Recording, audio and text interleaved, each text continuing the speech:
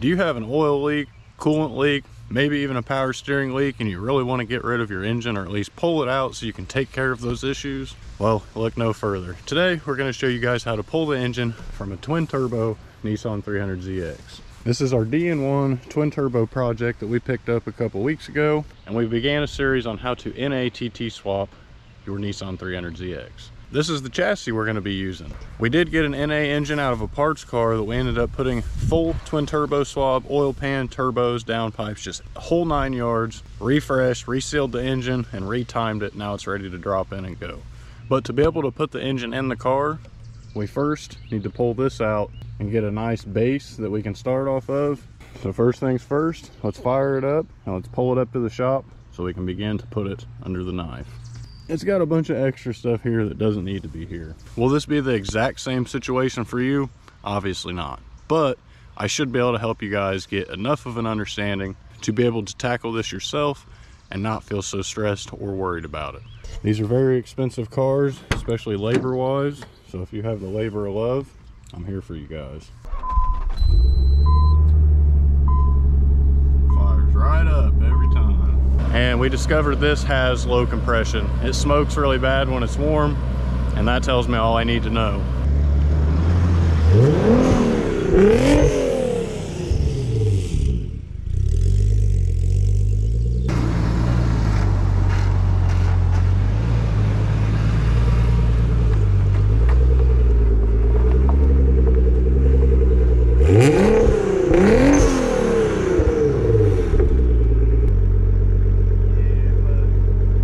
Let's get on to pulling our twin turbo drivetrain. We're going to start with the throttle cover. This car actually has a Z-Spec dress-up kit, so this is going to be a lot different than yours likely, because these are mostly going to be Allens instead of 10, 12, and the occasional 14 mil bolts. About everything on this car that you're going to be taking off of the engine wise is 10, 12, and I think your throttle cable is the only 14. You don't have to pull the plenum. We're just going to pull everything connected to the plenum. To remove your throttle cable, just crack one side loose. You tighten two nuts against each other to tighten on this bracket. And as you pull back on the throttle, pull your cable over and slide it out. I've seen the throttle cables have this bracket right here, and I've seen some with it mounted up here, kind of like the cruise control is mounted up there on the balance tube. I like to tuck it behind the headlight. Next up is our balance tube, so we can get access to the fuel rail and also all of the wiring harness. Should have all 12 mils holding this on. Pliers for your idle air control hose. Disconnect said vacuum hosing. This is likely ran to a boost gauge or boost controller, and this is where it's been using its vacuum source. Pull your balance tube and associated vacuum lines. And if your carbon canister is still hooked up, you will have one nipple back here.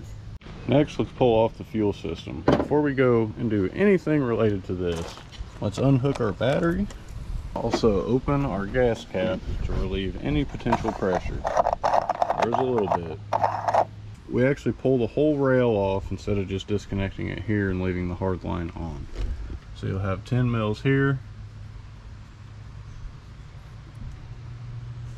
And then I usually pull the hose clamp down here and this one right here, and either cut them off if they're original and old like these, or work them off with a hammer and some pliers. I'll see how much fuel comes out if we pull the damper side first. Okay, it wasn't too bad.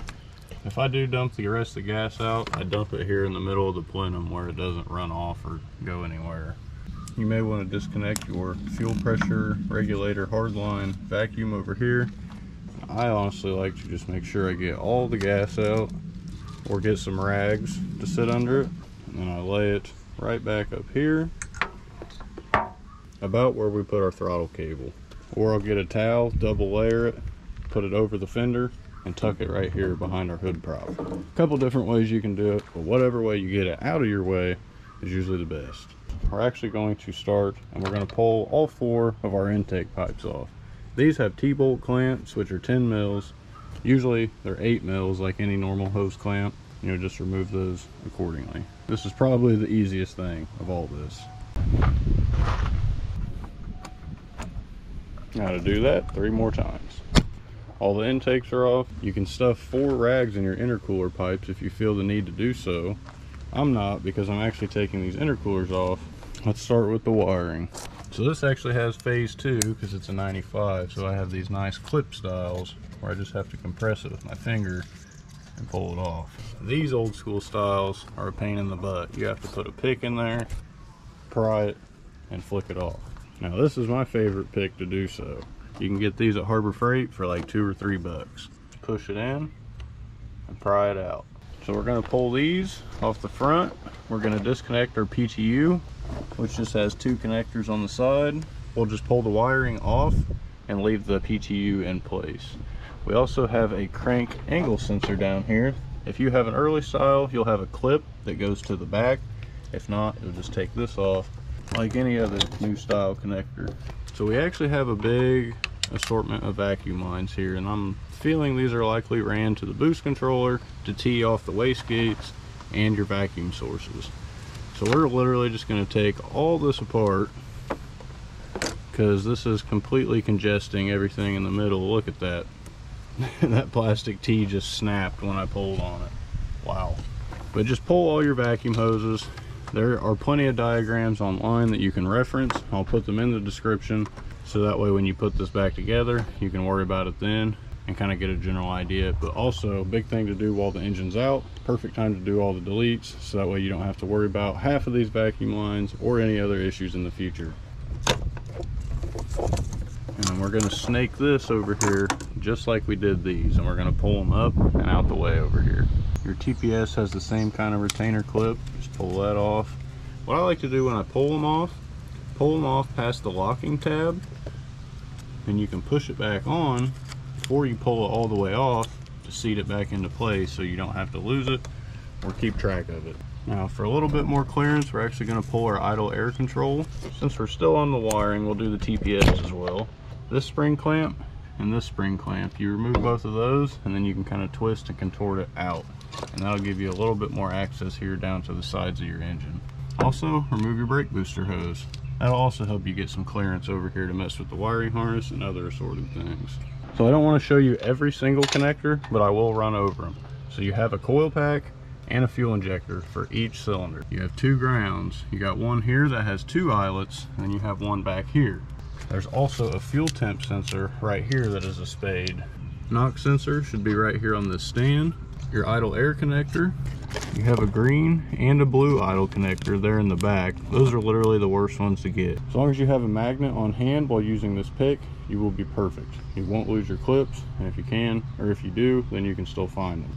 If you haven't done your deletes, you will have a PRVR solenoid and an EGR solenoid on the other side. We're not going to worry about those until we lift the engine out and we get more access to them to pull them off easier. It's way easier to do when you lift the engine out. I honestly wait to do a few things until we lift the engine out a little bit. You'll also have a VTC and knock sensor that should be mounted right here, but they're actually tucked down here. This is usually what people do just to kind of clean everything up. O2 is a 3-wire sensor and the VTC is a 2-wire sensor. They will be on the same harness plug. Don't get them mixed up with your 2-wire knock sensor back here. As far as this side, you still have all of that assorted stuff, but your VTC and knock sensor over here on this side harness. You also have your AIV connector down here if you do have all that stuff. I do not believe the later models had AIV past 93. And like this is like the EGR connector. There's one of these down there on the bracket that connects to this outlet pipe. And those are the ones on both sides that we don't mess with. Your white wire here is always your VTC, which goes right back here on the back of your intake gear, or cam I should say, my bad. That should cover all of your sensors. Unless you have a late model, there should be an EGR temp sensor somewhere here in the back. That will be a square black plug. It would be a plug shaped just like this. Now if you have a stock untouched twin turbo, this is actually your wastegate solenoid connector. So this goes to your wastegate solenoid down on the side. So that potentially means this is your EGR back here. Now let's pull the rest of our harness off so we can move on to the next portion, probably draining our radiator.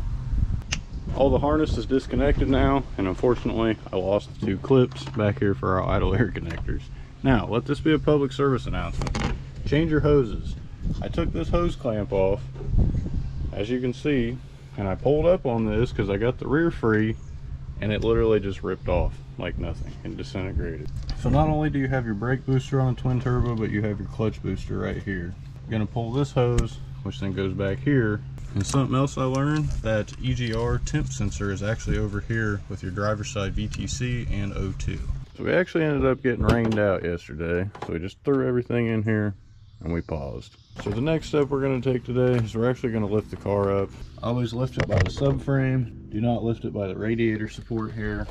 You will bow your radiator support and you will cause your hood to no longer line up and be flush with your headlights. Don't be that guy. So there's actually a butterfly drain on our radiator that we're looking to locate, but we're going to start by lifting the car up since we're basically done with everything on the top.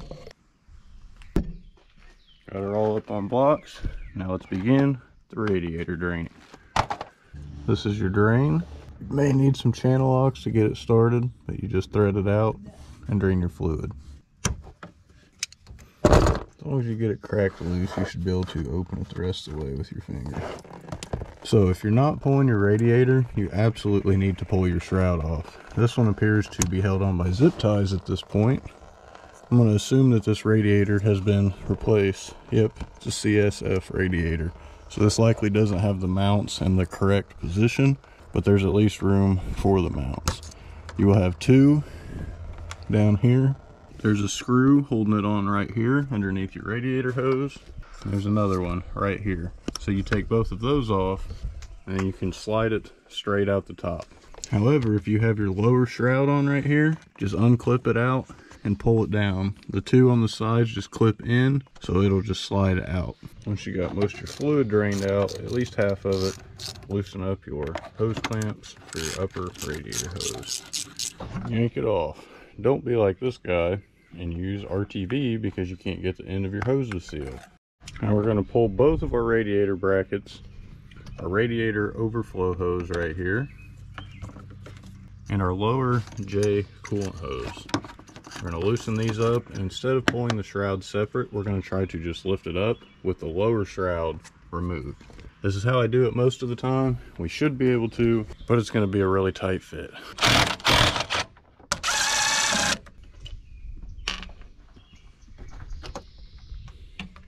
Once everything's disconnected from the radiator, I just hold my lower hose as I lift the radiator out. Actually, you can keep your lower radiator hose on while you pull it out to kind of help you guide it. Snake it out. As long as you hold this in to clearance your fan like this, you can pull it out. If not, it'll get hung up on the blades. You'll just sit there, get stuck, and be fighting yourself. Now we have that much more room for activities. Another little cheat so you don't sit here and keep dripping coolant the whole time you're working on everything. Take your upper hose, place it on your lower, and then even when you pull the motor and tilt it and whatnot, you won't spill coolant. If you did just take the shroud off, you can actually pull your fan out. You don't have to, but it's going to make it a literal super tight fit. So before we do anything next up here, we're actually going to go underneath the car. We're going to take some PB Blaster and we're going to hit a couple of the downpipe and exhaust bolt nuts or studs. Hit your hardware, get it soaking. So let's let this soak and let's move back up to the top of the car. Now let's disconnect our accordion pipes down here. They should be 8mm bolts. Sometimes they have a spot for a flathead, however that one does not. This one over here is tucked down there pretty tight, but it's right there. As long as you get an extension on it with an 8mm, you can crack it loose and then it'll be loose when we come to pull the engine out. We can pull that accordion pipe back because it compresses, and we can bend it up and get clearance to pull it out. To finish off the coolant system, we can loosen up these heater core hoses and pop them off. Then everything coolant related is officially disconnected. Now I think we're actually going to pull the battery out, strictly just for sun clearance reasons. Now when we're under the car, we'll have a lot more sunlight coming through this area. Now with the remainder of our AC compressor and our power steering pump, we're going to remove our last thing, at least that I recall, that we have up here on the top, and that's actually your alternator to transmission wiring. Just like that. So now we can just wait. When we start to pull the engine, we'll fish our harness back underneath this power steering line and between our AC lines. Now raise your car up on blocks or jack stands, whichever you prefer. And now it's time to move underneath the car. I think we're probably going to focus on our test pipes here first before we even get to our starter, just for ease of access and things. Even though I'm about 99% sure it can come off regardless. So I know I'm going to have a hard time with this. Hopefully not. If you do, use heat with an induction heater. Remove your 3 exhaust nuts here on your downpipe. Should be 14 mil if they're factory. And then you have your 2 back here where your catalytic converters usually are. These are aftermarket test pipes, so there are no catalytic converters here. Let's try to pull these test pipes off, see what kind of luck we have with our hardware, and we'll report back for the next step. Just kidding, we have not been able to get these bolts off. Before we have to pull the cutting wheel and stuff out, we're going to remove the starter here. We went ahead and removed this power wire. I totally forgot to pull the camera out, and I realized what I was doing, so I went and grabbed the GoPro. So this is a 12 mil, unless you have like a parts store. It could be a 13. And then you have your signal wire right here. Disconnect that. Now you have one 14 mil bolt up here. Sometimes there will be a stud here with a 14 mil nut. Sometimes they come out, people replace them with bolts, but these should both be 14 mils. If not, use whatever you need. Now you actually don't have to remove this bottom bolt all the way because it's slotted. So you can slide it up, twist it, and drop it out. Now let's try to work some magic and see if we can get these things to be able to come out, because I'm really not looking forward to it. Now when you got your bolts removed, I will say odds are you're going to snap them. That's totally fine. It's better to snap them than to round them and literally be stuck. You can either drill them out and just put bolts and nuts through it, or you can take it to like a machine shop. They can heat it up, they can remove it, or even like an exhaust shop should be able to do the same thing. We also removed, that was disgusting. I also removed 2 of these bolts, so it's completely unmounted. You also have one more hanger up here that is a 12 mil nut that bolts to your transmission mount. As for this side, we managed to get this one out successfully. It actually threaded out without breaking. The only way I could even get back here to get this off was with a hardened 14 mil socket with the combination of a swivel extension. One of these bad boys. That was just enough to be able to get it off. Honestly, terrible design. The flange should be flipped over like this, that way you can go straight on at it any way that you'd like. Now it's finished dropping all this. Let's get our angle grinder, cut this off, and we'll report back once everything is off and we're on to the next step. We got them out. That is such a relief. Now we know 100% we're getting this engine out today, because honestly, test pipes and exhaust are one of the biggest unknowns when it comes to pulling your motor. Next up, let's work on our heat shield. We're gonna remove this heat shield so we can get access to our drive shaft up here, like our center carrier bearing and our shifter assembly. You'll have 4 10 mil nuts between here on both sides. A lot of them are busted off like this. Then you have 2 10 mils back here up where it flattens out. So you actually need to remove this brace, which is 4 12 mils, and that way you can flex and move your exhaust a little bit to get it out of the way to get access to the bolts. Alright, drop it down. You can slide it towards you with the slight prying of your cat back downwards, or it just wants to get hung up. So now you can see we have access to our center support bearing. Those are both 17 mil if I remember correctly. If not, they're 19s, but I'm pretty sure they're 17s. So the way you can remove your drive shaft the easy way without pulling your exhaust. So here on the turbo rear end, you actually have 6 bolts, I believe, and they're all Allen keys. These should be 8 mil Allen keys. And if you remove all 6 of these, and you also remove these 2 bolts, what you can do is pry down on your exhaust to give your drive shaft room to pop out back here. And since it swivels in the middle, you can flop your drive shaft out the back enough to slide it back, and then you can actually slide it out of the transmission enough to then point this front shaft downwards, slide it, and drop it out here, or you can just continue to fish it around through the back. It will help you a little bit to remove these 2 exhaust hangers right here. They're both 12 mils, and if you drop that down, you will only have your rear portion holding it up, and you'll have a lot more play. Even here right now with the hangers, I think we have plenty of play to be able to pull this out. So let's remove our hardware and we'll show you guys how we snake this out. Drive shaft's now dropped down. As soon as we let go of our carrier bearing bracket, it just plopped out of the diff. This one looks to be a lot less prone to seizing, unlike the NA one. Angle your drive shaft. Wow, I thought that was going to hit me in the face. That was close. Now once that's going towards the ground instead of getting hung up in the back, you can slide this out. I also did remove both those hangers that I was mentioning just so we could get a little bit more clearance. Now we're actually going to pull this drive shaft all the way out at an angle, like so, and just like that. Your yoke should slide straight out of your trans with no issue. If it is, just slide it back and forth, pry it back until it pops out. Now here we have access to our shifter that we can officially see. But you have a 12mm nut on this striker bolt. Put a wrench here and a ratcheting wrench up here, or a shallow 12mm socket, crack that loose. Then instead of pulling everything off to where I have to mess with the full interior, pull out the center console, pull this shifter support bracket and do all that, what I do is I just remove the two 12mm from right here. It'll be worth it to spray some PB Blaster up above it on the back side of these bolts just to help them come out. And I'll remove both of those on both sides and the striker rod, so then it drops down and I can leave my full shifter assembly up in the car. If it starts to get tight on you, just work it out slow. Try not to stretch it or snap it. Once you get your bolts out, you should have play up and down. And now our shifter's fully disconnected from the trans. Now I'm gonna have to say we can do transmission wiring. There's actually a couple of like little flexible brackets on the side of the transmission that you kind of fold up and hang your wiring harness on. You'll have one red connector. You'll have one oval gray 2-wire connector. And then you have one of these square connectors that you have to pry the side up and pull it off. That's all the three you've got for your transmission wiring.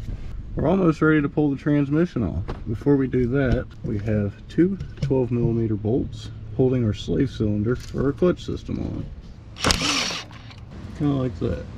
Doesn't hang too low, so you can just loop it up in with something else you got up here. Next, we actually are going to remove the engine mount nuts. So the reason why you do your engine mount nuts before you do like your trans mount and stuff up here is so you can actually loosen it up so it has room to drop down back here. If not, it'll stay so tight and towards the front of the car that it won't flex enough to allow you to get the bell housing off of the trans, because it'll hit the firewall. Those are located up here behind your steering rack. See that nut right there? 14mm. Now swing yourself a jack under the car with a block of wood. It's not really necessary, it just helps make up the gap. And raise it against the trans, slightly lift it up. Now remove 6 of your 14mm trans mount bolts. While the trans is still bolted to the engine, you can drop it a little bit. You see it'll drop about 3 inches before it stops. It's likely because the engine is now hitting the firewall. And then raise it up about an inch, so I got about a 2-inch drop. Now it's time to take care of all the bell housing bolts. Sometimes you have these gusset plates on. You should from the factory. Not everyone puts them back on. But you'll have a bolt here, one up here on the back side, and you also have another one coming from the back side above that right here. How about I show you guys a transmission that's already out of the car? That'll probably be a lot easier. So here's the trans that we got. You'll have your 2 on the top. These will be your biggest pain in the butt. This is actually where your ground strap for your battery harness goes. So you will have an eyelet up here, or disconnect your battery harness up by the battery, so that way the harness can come out with the engine, because it is bolted to the engine, or at least it should be. You got a bolt here. This is that bolt I said that was from the other side. One back here, one on the side, and then you have these 2 right here on the bottom. Those last 2 will be for your other gusset plate on the other side of the engine. Everyone has their preferred method on how to do this. I prefer about 1.5 feet of extensions. Some people prefer to use 3 to 4 foot of extensions, so you can get those 2 top bell housing bolts from the rear of the transmission by the tail shaft. You would do it right above on the shifter plate. Right up here. But in my opinion, this here is all you need. You need a swivel It's literally going to be your best friend here. If not, this is going to be nearly impossible. 14 mil. You also need your 14 mil wrench. Snake your extension and swivel up. Get the socket started on the bolt where you know it's on. Once I know it's on, I put the ratchet on the extension. While keeping it straight, we break it loose. And there's our bolt. You can get your top bolt right here from the side, but right there where I'm pointing, that's where that last bolt's at. So now let's go ahead, pull the rest of these out, and then we'll move on to the next portion. Once you have all your bell housing bolts, this is where it starts to get fun. The reason we say that is because we are super close to pulling the motor out now. So here is how I pull the trans. I balance it right here in the center of the gearbox where it sticks out this little bit, and that's where I balance it with my jack.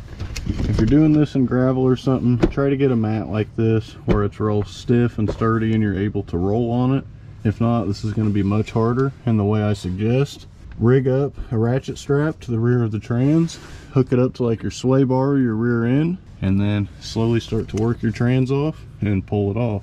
Keep your jack under it at the same time. We're just going to give it its first wiggle, try to split it up. You can see it's rocking, shifting back and forth. It means it's now separated. Slowly let it down a little bit more. Continue to wiggle and pull. Slide her off. Now it's just a matter of letting it down slow and keeping it balanced. That way you don't drop it on yourself. I just like to get the jack to a point where it's steady, releasing pressure. Then I just sit and I hold the bell housing until we're all clear. I'll pull the jack out. Transmission is now pulled. We're going to pull the trans out from under the car, and we're going to begin to lower the car back onto the ground. So I recommend you lift the front up about 3 inches with your jack so you can get the bell housing to clear your frame rail on the way out. If you're here, take a break, get a drink, enjoy yourself, because now it's time for the easy part. The Z is now pulled into the garage. Let's move everything back out the way. All of our boost controller vacuum lines, our wiring harness. Let's just try to peel everything out of the way so we can get the most direct onto the motor as possible. I think there's one thing that we need to do before we actually start to lift the engine out to get access to remove stuff to pull the engine out. Usually I like to lift up on the motor so then you can get a little bit more room to reach things such as your power steering J-hose and your high pressure line over here. Also, when you lift it up a little bit, you increase your chances of being able to get to this accordion hose and the hose clamp to be able to pull that accordion hose off and then have more access to your power steering line. Now, if you have an air conditioning system hooked up, you actually have 2 AC lines that are down here at the bottom. And these are going to be really tight to get to. Before we lift it, there is one thing that we can do here. Right here are your oil cooler lines. There's 2 8mm clamps right here. Undo these and pop your oil lines off, and then they will stay to your engine, and these hard lines go and connect your other soft lines that then go up to your oil cooler right here in the front. Don't forget to get a rag or something and drop it down there for when any residual leaks out so you can make it a little bit less of a mess. So once you're ready to lift your engine out, I recommend to pull your first 2 coil packs on both sides. And I personally like to run a chain through this runner, loop it back and bolt it together and run it across. If you have a nice plenum, you can put rags on the inside to keep it from actually grabbing on and breaking and scratching your paint off. If not, I recommend you actually grab an engine slinger so then you can help adjust the load, and also that'll help you take your transmission out a little bit easier if you want to keep them both together. I prefer to pull the trans separate. Keeps you from beating up the firewall, and you don't have to dump all of your trans fluid out. To me, that means everything. That's at least 60 bucks in fluid. Let's grab our engine hoist, let's roll it up, and get our chain all hooked up. Now I left it unbolted so I could kind of show you guys something. You see how I ran this through this way and this side this way? Well, that is so I get off of this runner right here is where the first feed point is. So it's actually going to balance from right here straight across. When you're lifting it, it'll try to get hung up on stuff. So doing this, you can keep it as straight as possible. And now all we're going to do is just take a bolt and a nut and run it through straight here. and we're all hooked up. Once you have both chains bolted up and hooked up to your hoist, you can begin to lift it out. So I like to put a little bit of tension on the motor to where it starts to lift up the front of the chassis because it's pulling the weight. Until you see it move its first time, I like to grab the hoist and just yank it back. Since the transmission's not in, your engine will be laying it at kind of an angle and it'll be resting on the firewall. This way you can lift it up to where you begin to pull it and it comes straight out instead of straight into the firewall. If you can manage to leave it on to lift the engine out enough, you don't have to disconnect your air compressor.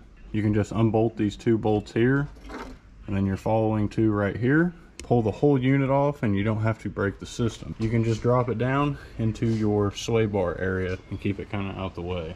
If not, you actually have right here 2 studs. You have a 12 mil nut on both of these. So I may have to get like 2 foot of extension to reach down there, but I can just see the nut right in between here and this little gap. Once you get it lifted high enough, really about 6 inches, maybe 4 will do it, and you have your accordion hoses unhooked, just grab them and pry them upwards.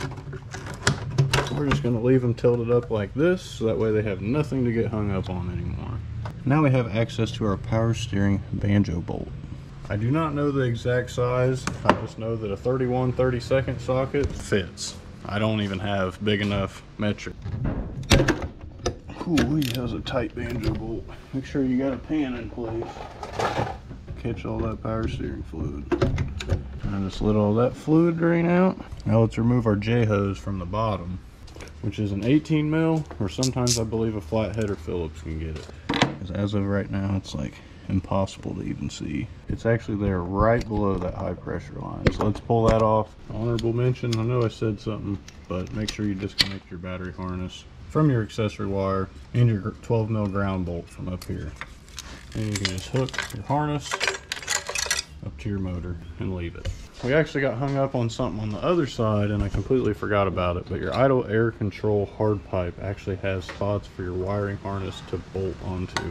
Maybe not bolt, but clip. So you want to separate them so you can actually pull the motor from the harness and not pull it with it. Now as we keep lifting, every couple pumps we come around and we check and make sure everything is still being clearanced just fine. Because last things that we want to do is destroy this AC system. So you can also see we've got it so high up now that this accordion hose is actually accessible. So you could pull your PCV and that accordion 8 mil and pop that whole unit off and give you a little bit more room. You can see all the power steering is unhooked, but for your alternator and trans wiring, you actually have a little bracket down here that has a plastic clip that holds it into place. You can either cut the zip tie or just pry it. Usually it'll come out. And then you want to feed your under the headlight wiring, which is actually your alternator and transmission wiring, back here behind your power steering, and then back through. And now it's officially free and it's not going to get hung up upon removal. We actually have one final thing that we did not get, and that's the AC system. So once you crack this loose, if you begin hearing any hissing, just crack it loose the rest of the way and walk away. You're actually going to be releasing the Freon out of your system, R12, R134A, whichever. And I promise the last thing you want to do is be sitting here breathing that in. Thankfully, it seems like this system is not charred. We're actually resorting to removing this accordion hose. I'm having the hardest time over here. I actually like it. I love any bit of extra access we can get. Now you can see those 2 12 mils. Let's knock that off. Let's pull our motor out. As we sit here and we just keep lifting this out, we just keep going back, checking over here, make sure we don't hit anything. And the same thing back here, just to make sure we're not grabbing anything on the way out. Just keep trucking.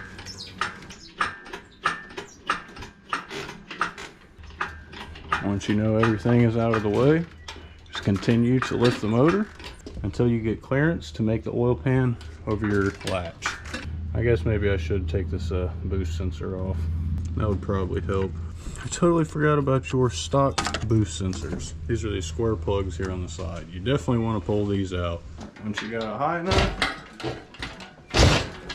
begin to slide it out.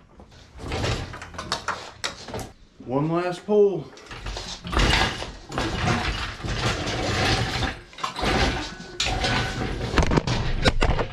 course we got to knock our GoPro off for the last step. Well, I'm officially frustrated. There was way too many things in this car. Boost controllers, wide bands, stupid security systems, everything. There's just so many dumb things that the previous owner did to this. There was a ridiculous amount of hosing for a boost controller. Like, come on. It's literally absurd. There's probably 3 times as much hose on this as there needed to be.